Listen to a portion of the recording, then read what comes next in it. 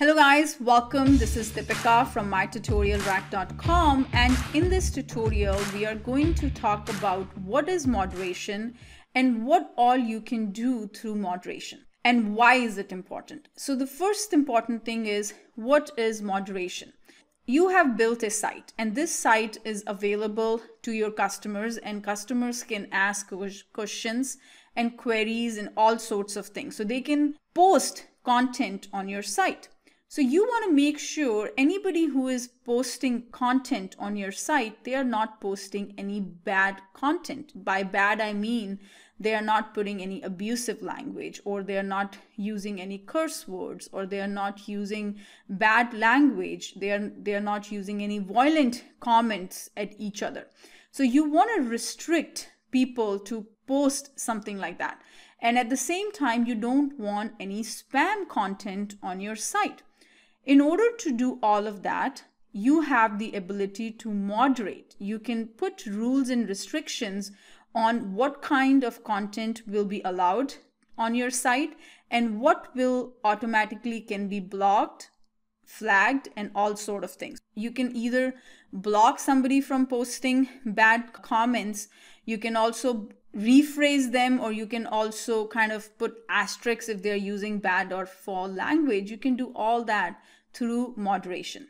So let's go ahead and talk about what moderation is and what you can do with moderation. So the first thing is moderation in Experience Cloud. So moderation allows you to empower members of your Experience Cloud site to monitor content and ensure that it's appropriate and relevant. So you want to make sure that whoever is posting content on your site, it is proper, it's not using any bad language, or it is not spamming your site.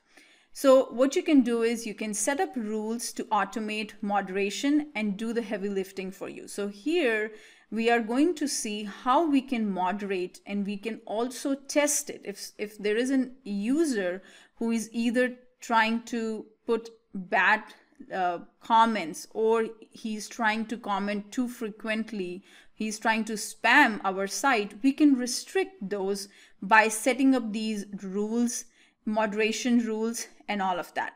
And you can also control on whom those rules will be applied. So you can apply those rules only on the external customers. You can skip the rules for internal users of your sites. You can do all of that. You can also make sure that everybody has the same set of rules. So if the internal users cannot post anything bad, external users also won't be able to do that. So you can control all of that through moderation. And how to do moderation, we are going to see it in a minute. So let's go ahead and look at what all you can do with moderation. So through moderation, you can designate specific users as moderators so they can closely monitor the site. So you can designate few people of your site as moderators, and they can see what everybody is posting. They can monitor the content of the site. They can block the user if somebody is posting frequently or they are posting any violent comments. So you can have moderators for your site. The second thing is allow the members to flag the posts, comments, files, and messages that are inappropriate or spam. So let's say there are multiple customers on your site and one customer is posting violent comments on your site. You will give the ability to other customers to flag that comment. So if something gets flagged, the moderator of the site is going to review it and it's going to take an action against it.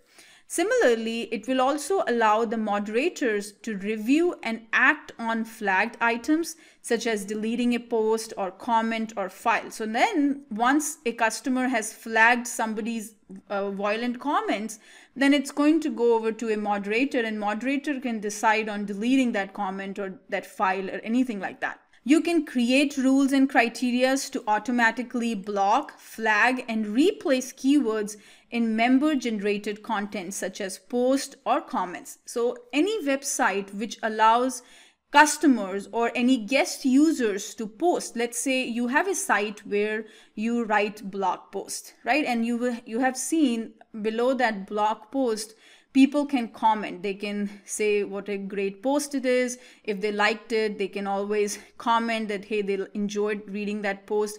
But there are few folks who will put some bad links on that through those comments, or put some spam comments, right? It happens all the time. So you can say that, okay, anytime somebody uses these words, I will block those comments to be posted. Okay, you can do that. You can control that. You can create rules to review and approve content from specific members. You can track the flagging and moderation activity within your site. Now, how do we do all of this? We are going to see in the next tutorial. I am going to see you then. We have covered enough of the theory about moderation. Now let's get into the practical stuff of moderation. I'm going to see you then. Thank you so much.